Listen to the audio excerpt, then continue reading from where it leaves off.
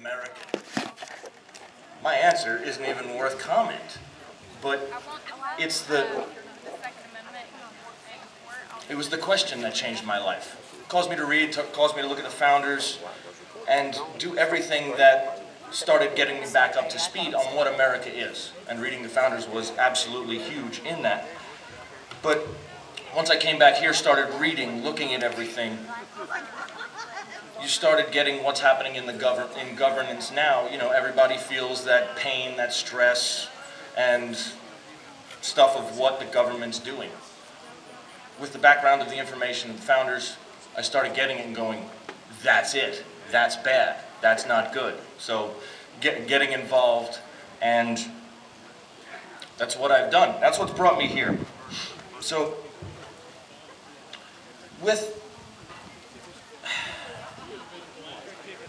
this all goes back to kind of when we're young, when we're kids. I remember my parents making me do things as children, and it just drove me nuts. You know, there's a bully. They'd make you stand up to a bully. If you don't stand up to that bully when you get home, you're going to have to answer to me. You know, that is so crazy at that age when you're doing it, when you're being brought up by your parents. And they would even, sometimes you would go and they would ask you, why did you do that? Because everybody else was doing it. And then the comeback from there is, if they jumped off a bridge, would you jump off a bridge?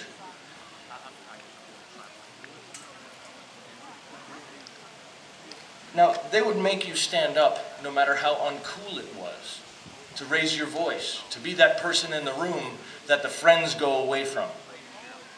And even if it was like uncool, they were trying to get you to understand that bad and to be cruel can also be seen as cool or just the way it is, fashionable, chic. Look at today's media, look at the news, look at everything that's going on in the movies. From giving away secrets to having soft porn as PG-13. Things are a little funny. Now, we always seem to adapt to our surroundings, and our surroundings now, arguably for the past 30, 40, 50 years, have been being eroded. We seem to go by the path of least resistance, and we seem to not understand good versus evil. We look at what is easy versus what is right. We'll go without good discipline or anything taught by our parents. We'll go with what's easy. And we tend to go the path of least resistance with our parents, teachers, chaperones, unless, and they teach us all these things to let us know it's not about us. As a kid, you know, you go to pet the cat, you grab the thing and you see the kid almost break the tail off the cat because that cat I want to pet, like. All kids do it, and you've got to get them away from it's all about them. They want another ice cream, they want this, they want that. Then you let it go. That's you being selfish. Anyway, your parents want what's best for you. And if you start going into groupthink, or the way that kids can, as a group, go wrong very easily, what's wrong is easy. And doing what's wrong or what's expedient is almost like being addicted to drugs, because down the line, as grown-ups now, looking back on things we've done in each one of all of our lives, sometimes if we don't have forgiveness, it will eat your soul. And they're trying to put these values upon us, so when we're in that situation, we can avoid that. I'm saying all of this to say, we talk about the Constitution, we talk about everything that's important from our founders. What is your Constitution? If you do not have the Constitution to stand up to what is wrong in your immediate presence, somebody being out of line, somebody using foul language, somebody doing lewd behavior, somebody doing whatever it is, and that you're just letting it go. That's what's easy. That's not what's right. Now, your parents are instilling you a constitution. And, you know, Dr. Spock should be burnt from here to hell. Because the only way you get values in this world is through tough love. Only if you've failed, only if you have fallen from whatever grace people think or trust of you, do you learn. If you're given everything on a silver platter, and you've never experienced any hardship whatsoever, you'll do what's easy, not what's right. Now, of course, in our lives as kids or whatever, we've failed to do what we're told by our parents, by our founders, by our God. Of course we do. But the lesson is, we get back up. Do you get back up? You sit there, you dust yourself off, and you get back in the game no matter what. And that's, you know, in high school to win the basketball game or the football game. But the thing is, in life, it doesn't have to be a game, a gunfight, or a revolution that some people will sit there and talk about. It could be about business, it could be about family ties, it could be about anything. What is your constitution? It's what drove me to get up where, okay, in Buds, every day there is absolutely despicable, horrible, tough to do. Every day is set to failure. That's boot camp, that's military, that's hard knocks, that's tough love. That's getting everybody, that's getting that guy next to you that you will die for. And you know, people call us heroes. No. You're just not going to let that guy go on your watch. And that's who we all are now. I mean, arguably, my points are usually towards, we're in a cold civil war. The person standing next to you either waving a flag or writing something to somebody or calling your congressman. Those are your other regulars standing next to you. Those are the people sitting next to you now. Now, around here, we have militias. I'm really starting to get cozy with that. I'm oddly comfortable with that. Now, I'm not standing here, I mean, you don't see me with a bandana around my head, face paint on, sitting here talking to you with a gun held above my head, screaming revolution. You know, let's go get them. Violence is the last thing you ever want. You don't come back from that. It's everything from this to that we have to know to hopefully avoid what our founders had to go through, and remind us today what we'd have to do to get ourselves back again. These guys have just taken an oath to each other. They've taken an oath to you as a citizen to, if anything happens, whatever, if it's a disaster, if it's an economy crash, if it's a foreign Russian invasion of whatever proportions. These are people who just are in a gun club, who own guns, they're enthusiasts, they understand what the good people around them believe, and they practice. They'll shoot, they'll move, they'll communicate, they'll work together. Like everything around here, when a hurricane hits, what do? You work together, you get yourself back on your feet. That's what you do. These guys are just, you guys prepare for bad weather. These guys prepare for bad times. Arguably, they could be upon us. Who knows in what form? Now, these people that are around you with those guns, securing this area, making sure it's good, it's nice, it's comfortable, safe, they're nice, they're congenial. Have you spoken to any of these guys?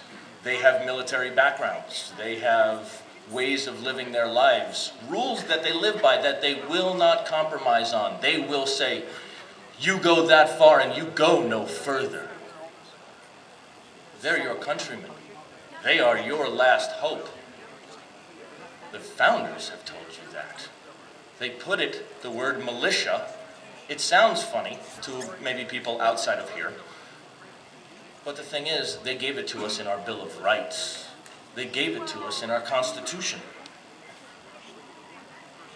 And they said, well regulated. To me, that just means those guys are locked down tight and they're good. Yeah. They know how to shoot, move, and communicate. So these guys, these militia, these people talking, these people moving and shooting, yes, that makes them dangerous to people who look to control you. When do you get to be that bump in the road that they can't come over? I can't go down that road because these people are tough. I can't just roll over on them. Oh, hey, okay, let's go over here and do this. You know what I'm saying? Like, it stops the government from coming for you. These guys, each individual one of them, have constitutions that they will stand for and what they will not stand for. So we have to get to that as well. Because you understand government. This kid's running for government. You've got checks and balances. You've got one house to the next, and they're supposed to be going at each other to... I hear reverb coming. What is the check and balance for the government to us? What stops the government from rolling on us? And that's your Bill of Rights, that's your Constitution. That's the only thing we have. That's your militia. That's the people standing around you with guns saying, what is it, Isaiah 6:8. God says, who will go for us? And I said, here am I, send me. That was the motto of my Buds class, by the way, as well, kind of interestingly enough. But that's what these people do who live amongst you, who talk, and they're not crazy that everyone else tries to brand them as. They're just like the rest of us. Now, remember, we are the people. We have to take responsibility for what we have spawned, our government. It is from the consent of the governed. Like children, our politicians, if not watched with jealous antipathy, the press should be in on that too, but they don't do that. They will tend to do what's easy and what's good for them. Because you know why? Because we're not looking. Best thing the devil ever did was convince you he didn't exist. Politicians, they all, he'll do the right thing or something. They just insulate you with the rules, make them hyper complicated, and then when they feel like it, they just enforce the ones that they want, that they've already had in place. And our country is lost. What recourse? What is our recourse to a government that now openly and without hesitation disobeys our laws to it?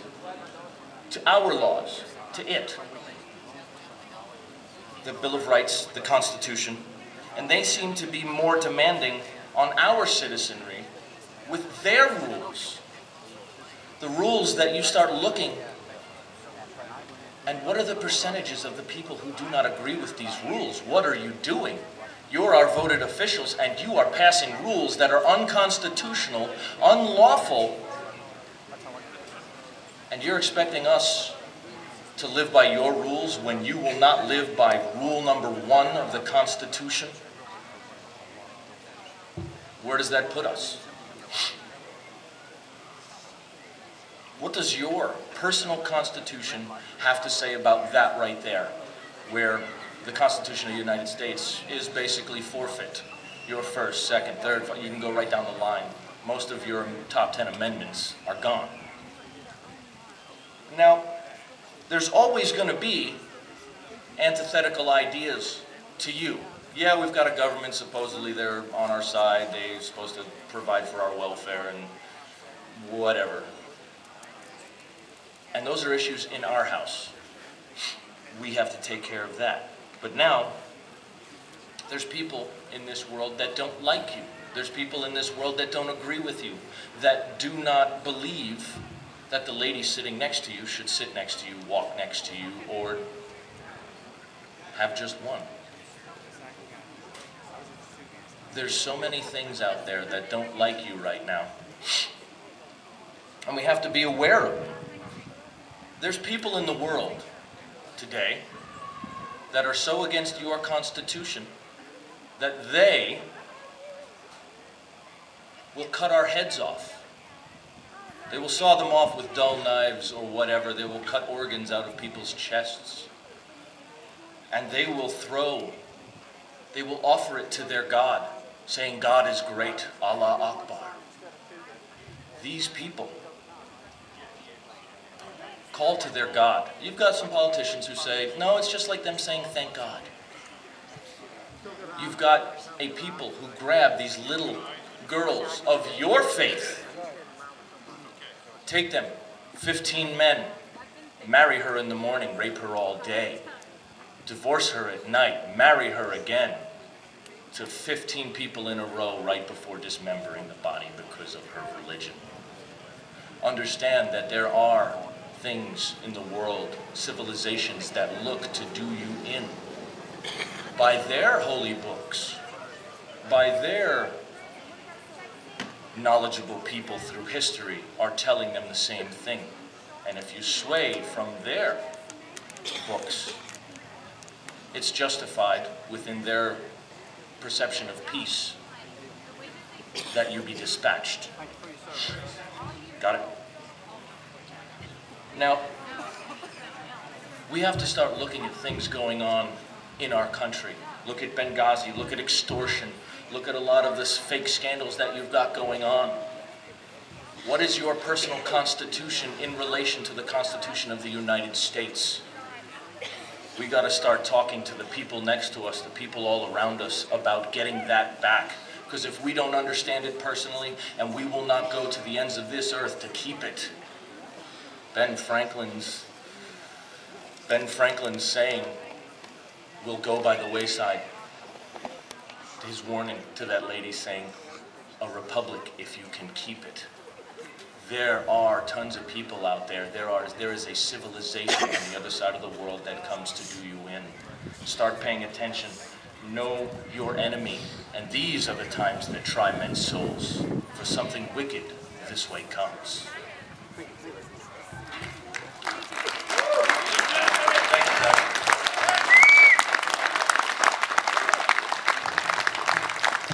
Ben Smith.